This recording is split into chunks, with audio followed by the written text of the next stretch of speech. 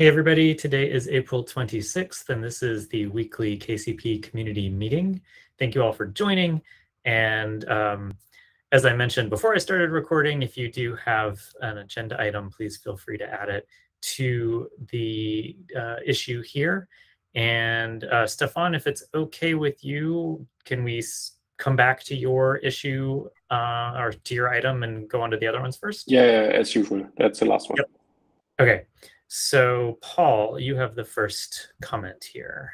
Yeah, with Steve's work on Cockroach, and he's getting ready for some proposals and discussing it with upstream SIGs.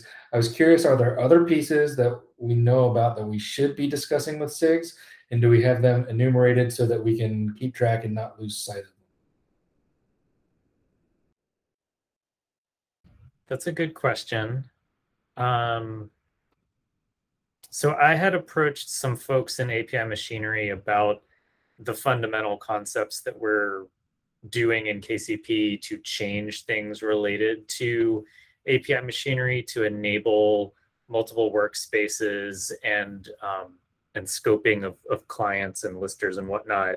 I don't know that there's much desire from the API Machinery folks probably to get those in, but I do think that there are some changes that some of our folks are working on to help enable some of these features that, like, they're minor changes to things like shared informers that I think are worth bringing to the attention of the SIGs, because they are changes we would like to get merged upstream. So that comes to mind. It's kind of small and targeted. It's not nearly as big as something like Cockroach, but I think it's worth chatting about. And same for things like, would SIG scheduling be interested in location? Maybe not, but they might have insight on what they've thought about in the past and why it did or didn't work. So I'm curious, we don't have to try and list them all out here, but would a label or something on an issue help us identify these items and make sure we don't drop them, or at least help us make sure we're talking to the folks who have interest? Yeah, so I've maybe a label. I mean, I don't know if we do a good job of housekeeping and putting those labels on. Before I forget, one thing that a friend of mine who works on SIG multi-cluster reached out a few weeks ago and asked if we could come and present to the SIG just about KCP in general. So if anybody is interested in trying to put something together or reuse some existing material that we have, I'm sure we could get on their calendar sometime.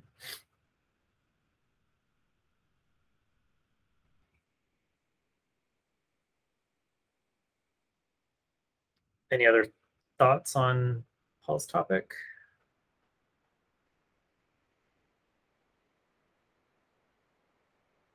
All right, well, if we think an issue's something we want to do, Paul, feel free to add one or ask one of us to do it. And if you all have things that you're working on that are worth upstreaming or discussing with the community SIGs, I'd say we can follow up async in Slack or wherever. Does that sound good, Paul? Yeah, sounds good. Okay, thank you. So next up, we've got a demo. I'm really looking forward to seeing this, so I will stop presenting. Go ahead, Antonio. Can I present? Let me see. How can I hope so. I don't think I did anything to prevent you from doing it. Yeah, let me check.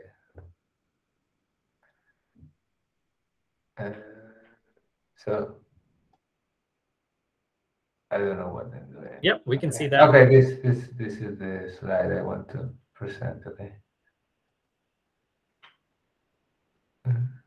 I don't know what. Okay, I think that I don't know how to zoom this.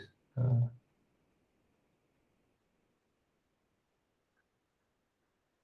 you want the slideshow?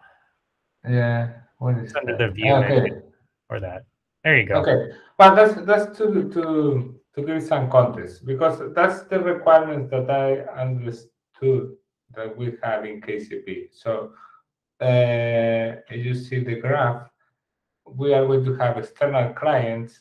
In the middle, we have this green symbol that is the KCP server, and we are going to have private clusters on the right side. So what I understood is that the client is going to have a service account that goes against KCP. And for some specific calls like kubectl exec on a pod or get the logs of a pod or something, we want to forward this request to the private cluster and use the service account of the private cluster, not the service account that the client is using. So for doing that, what I was trying different options and different approaches, but the thing that worked best and with a minimum putting the minimum dependencies was to create 2 reverse proxies over a reverse connection. So for the people, I know Andy and other people in the API machine, they use this a lot, so they know more than me. The standard library implement a reverse proxy library that is very simple to use. You just install a handler in the server and reverse proxy to the backend that you want. And this works perfectly for not only for normal requests, it works for WebSockets and it works for Speedy. Why I'm saying this? Because the trickiest thing here is to do the kubectl exec and the kubectl port forward that use Speedy. So we need to upgrade the connection and reverse proxy these connections to the pod. With these reverse proxies, we solve the problem of the different API calls using Speedy. Then we have the problem that the client, the syncer in the private cluster is the one that has to initiate the connecting. And we need to be able to use a connection between these reverse proxies. So there are different approaches that can be used. One is to create a TCP connection or a gRPC tunnel or use WebSockets. The thing that I didn't like from those approaches is that, for example, for WebSockets, multiplexing over WebSockets, I didn't find anything, any library mature enough that allows multiplexing. And for scaling this solution, we are going to need multiple reverse connections.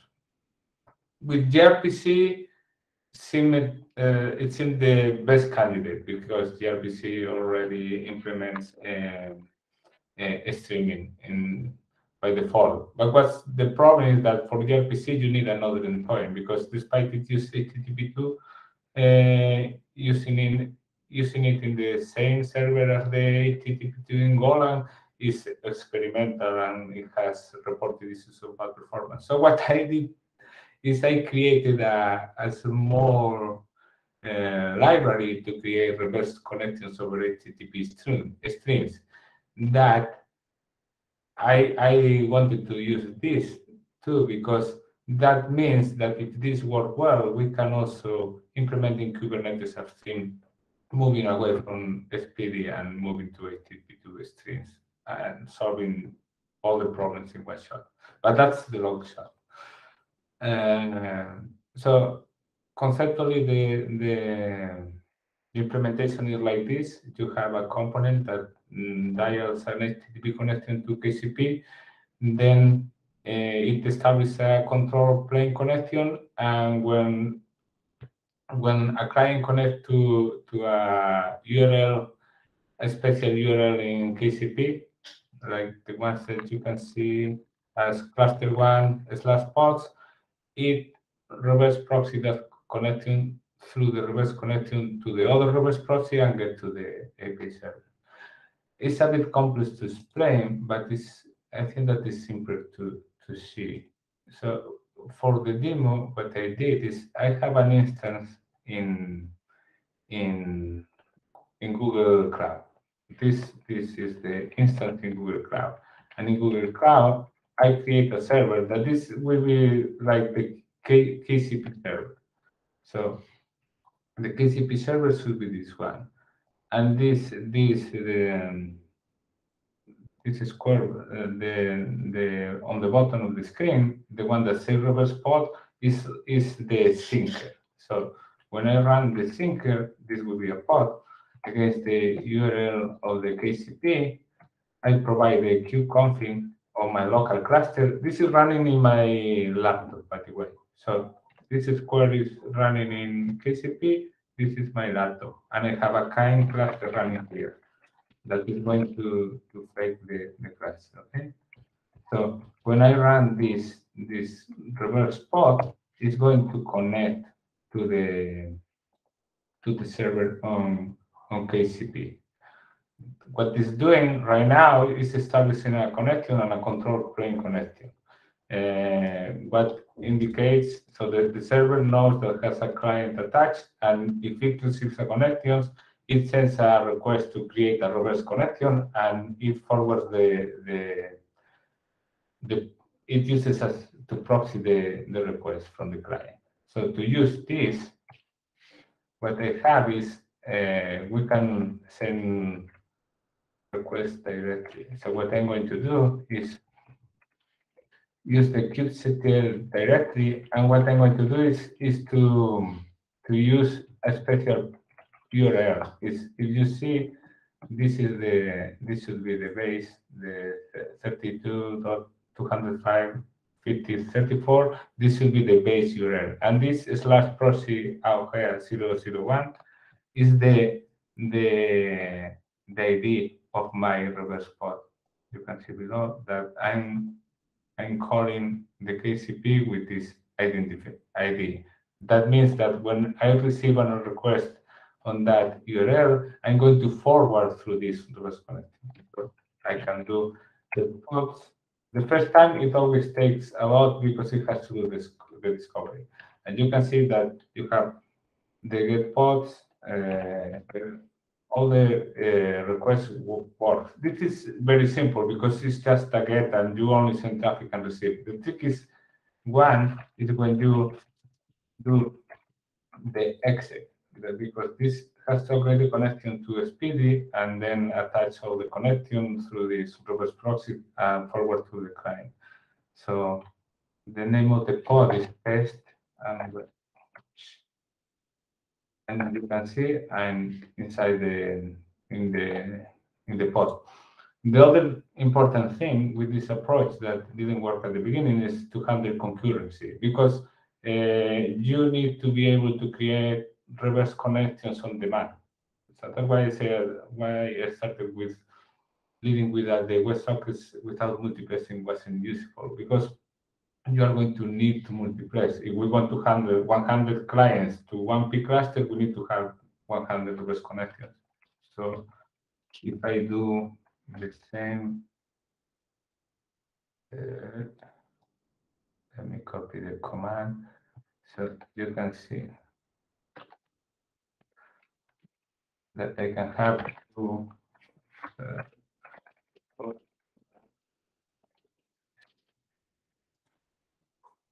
that I'm not faking the demo and it's working. So we can have multiple connections. That problem is solved. We can have concurrent connections. The other tricky thing that we want to work is port forward. So now this pod is an HTTP server. What I'm going to do is to forward my local port 8099 to the port on the pod. So this is a bug that I have. So the problem is here. You can see that sometimes the body is receive any return result. It's a known issue. If I it eventually goes away. I think that I have a race in some place with the reverse connection logic. So what I'm doing is the port forward. Okay. So if now I turn to localhost 8099, I have the connection forwarded to the pod, and this is the demo. We have a solution that is able to forward URLs to forward all the kubectl commands to the P clusters using reverse connectors. That was awesome. I'm assuming that the logs command works too, since you're just forwarding everything. Yeah, 1 second. The logs. Well, the logs and the slash. So this is the first thing that I hit. When I created 2 logs test /f, it didn't work. Not because that is when I realized. I mean, people should be using multiple connectors at the same time. And I don't know if you have another command. The trickiest one was the speedy one, because you need to hijack the connection. And that's the thing that was tricky, because for that, the implementation of the connection has to, so the Golang standard library, that's some tricky thing. Is, you know that the read call is blocking, but you need to make, they have a special command when just to set deadline on the past, it unblocks the the read call, and you need to implement that logic. So when you want to create a fake connection and you want to make it hijackable, I don't know if that word even exists, that is able to hijack the connection, you need to implement that the connection is able to preempt on risk. And then it's how it works. If you see the code, let me check. With that, the nicest thing here is that you can see you don't need practically anything that is not in the standard library. Nice, very nice. Stefan, you've got your hand up. Go ahead, please. Yeah, also very cool. For the next steps, we should talk about how we want to integrate that. Like, this looks like the step to some KCP or kubectl KCP command would be easy. Like, you would basically have another virtual workspace which proxies using your reverse proxies to the syncer. We should just sketch it out. What is the goal for P5 to get something in KCP? Like, this is all. It's a feasibility study, right? That's what my understanding. So we have the tool, like we have the library to do all of what we want, and now we want to integrate it and make a user story out of that, right? That's something we have to talk about.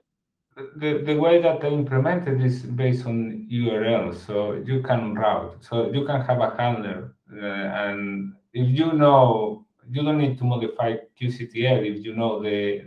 Yeah. And that's what I say. This URL will basically be like a virtual workspace. It's virtual because it's not a cluster workspace, but it's a real cluster. So we have to think about how to offer that to the user at the end. I mean, he will not say minus server.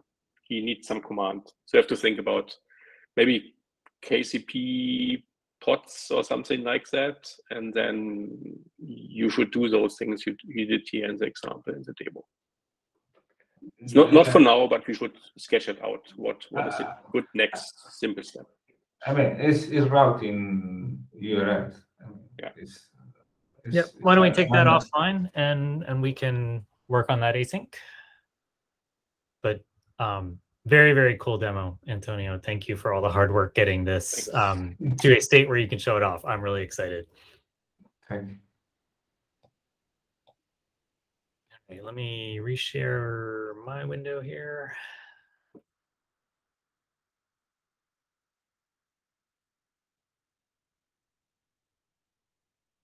Okay, that was the end of the agenda other than the standing topics that Stefan added. So does anybody else have anything you would like to ask, discuss, debate, etc., before we go into the new issues and the 0.4 milestone?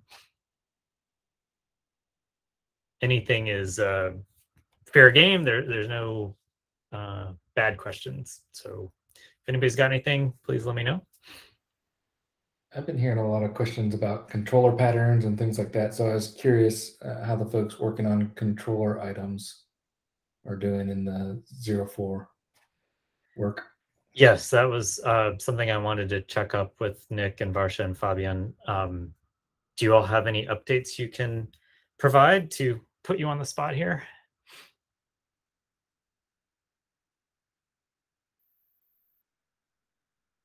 If anybody's talking. That was me, yeah? There we go.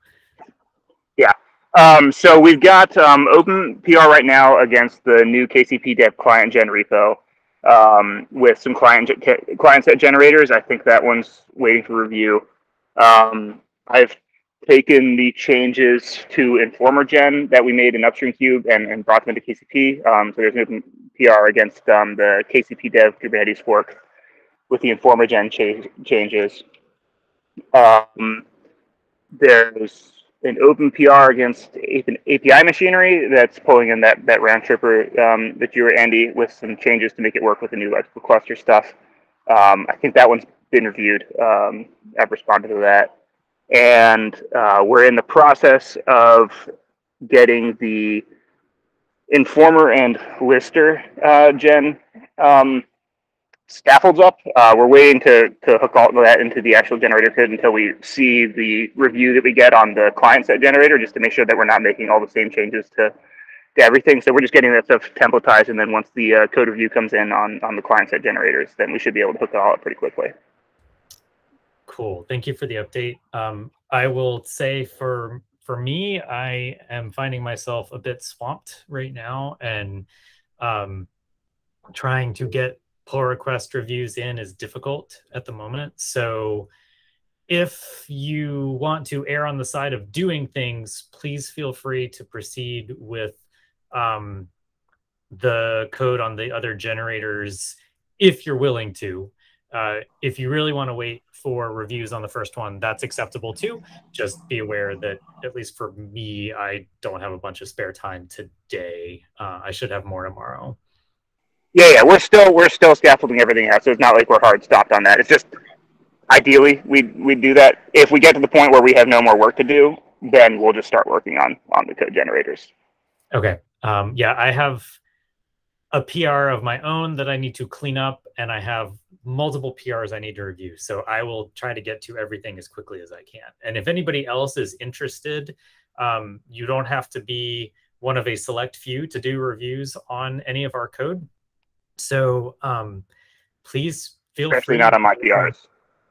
Yeah, on the PRs, we welcome everybody to participate. So if you want to take a look at stuff, the ones, actually, I don't know if you have, yeah, you're not in here. You're in a different repo. We'll get the links added to the agenda for review. But anything in here, we would really, really appreciate, folks, if you have spare time and you want to review, please don't feel like, if you're a first-time contributor, that you need to stay away. We would love the contributions and the help. All right. I'm going to move on to incoming issues. If anybody thinks of anything you want to chat about, please let me know. So it looks like we've got a few here. I'm going to start on the bottom. So I filed this issue after a discussion with Stefan a month ago about having one kube config and needing to split it up. This does not currently have a milestone because I had cleared it so that we would look at it again. I still think we want to do this, right, Stefan? I think so. I'm going to put this in TBD to try and go with not aggressively pulling things into milestones. We are going to most likely start 0.5 planning next week. So anything that's not in 0.5 is fair game for being added, but we're going to try to be much more thoughtful around what we put into a milestone rather than just dumping a whole bunch of things and then kicking them out later. This one was filed a month ago, and I think the conversation was like, maybe this is okay, maybe not. Did Antonio or Stefan, either of you, ever get a chance to figure out if this is actually a problem?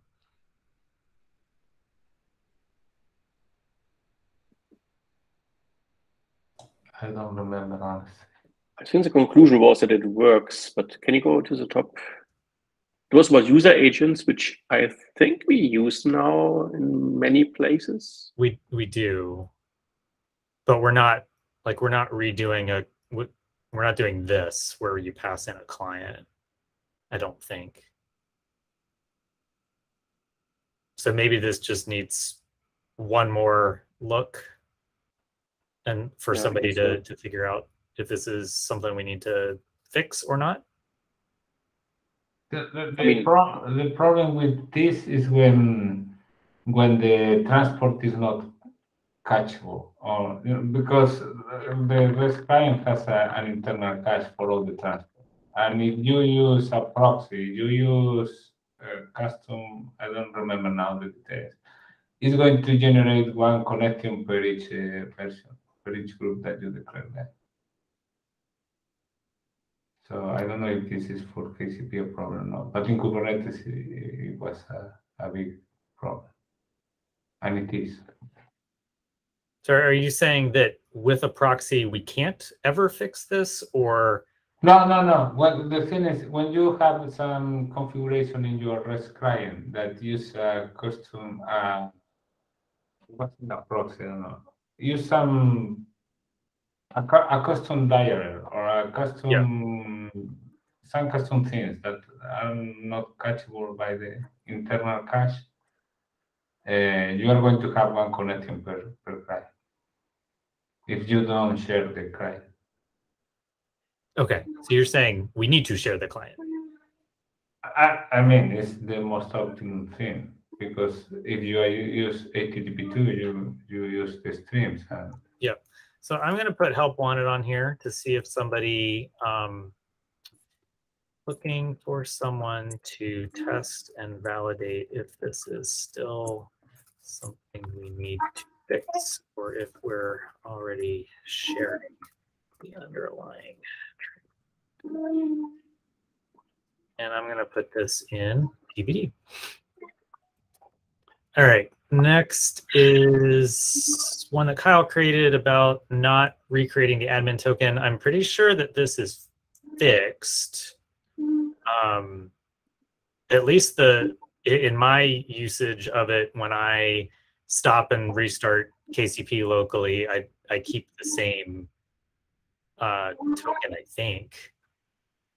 So Kyle, are you here? There you are. Do you want to come back to this and just see if and follow up and either close it or add more more context? Yeah, I can do that. I've honestly it's not coming to mind quickly exactly what this was, so I just need to go back and review it. Well, this was I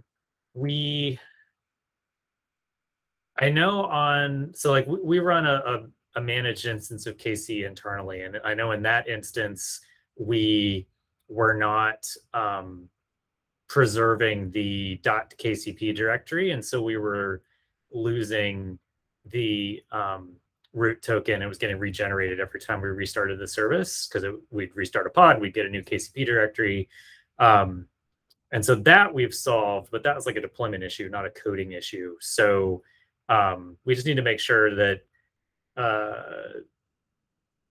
basically the admin token doesn't get regenerated when you stop and start the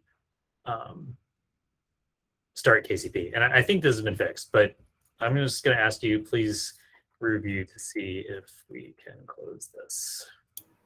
Okay, yeah, sounds good. Okay. This one, Stefan, I think you clarified this in a private Slack message to me, and I don't recall what you had said. I think this was around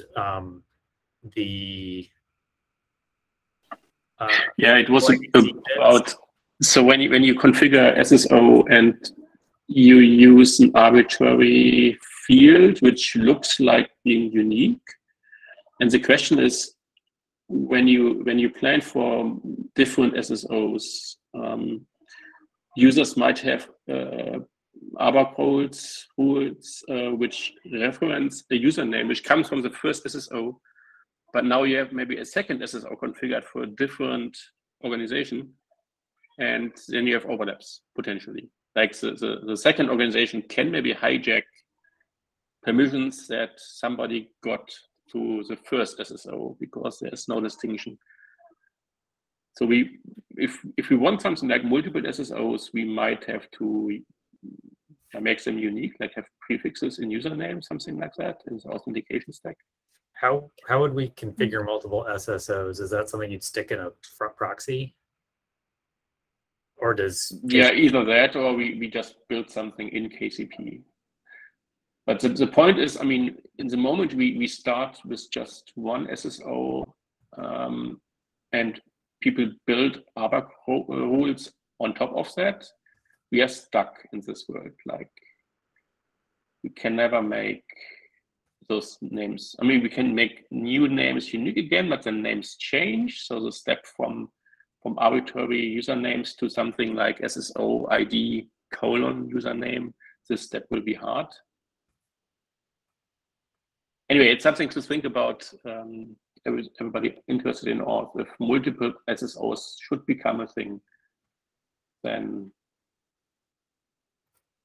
we should better think early about that, rather than trying to make a big shift to unique names at some point. By username that happens to be identical coming from SSO2, something like that. All right, I'm going to put this in TBD.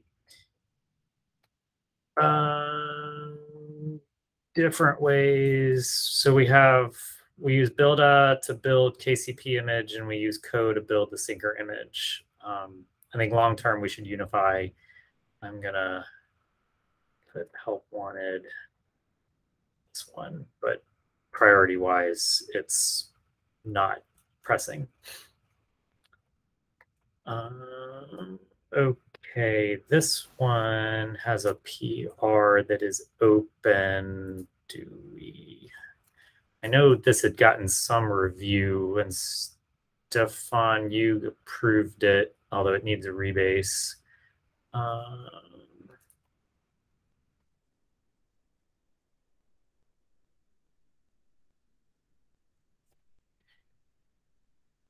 So since this is basically ready to go, I'm going to put it in 0.4. Okay. And the last one is that if you run the KCP workload sync command multiple times, it fails every subsequent time. I do think it would be nice to either split this into, well, I do think it would be nice to be able to run this multiple times, especially if you want to reconfigure what resources you're planning on syncing. I know Maru has left the project to go on to other pastures, but his last comment that I remember on this was that he wasn't necessarily expecting to make it idempotent initially, but if anybody's got strong feelings, I think it should be something you could run multiple times. So I renamed the command to workload sync. Before it was ensure syncer or something, which sounds even more idempotent. So yeah. All right. Well, I think this is like a good first issue and help wanted. And this is the sort of thing I would tend to put into 0.5 coming up in the next milestone, because I think it's important, but I am going to put it in TBD. So we stick with the plans of actually doing milestone planning. So that's it for new issues since March 8th, where we haven't been updating that. We do have 33 open that are not, let's see, not community meeting, 32. So at some point, we should go back through these. It's probably worth having a separate issue scrub meeting rather than using this one. Was there anything else? Oh, we got that. Okay. Any last minute topics from anybody?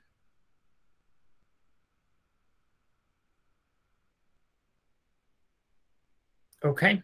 Well, thank you, everybody. Happy Tuesday, and we'll see you next time. Thanks. Thanks. Bye. Thank you. See you.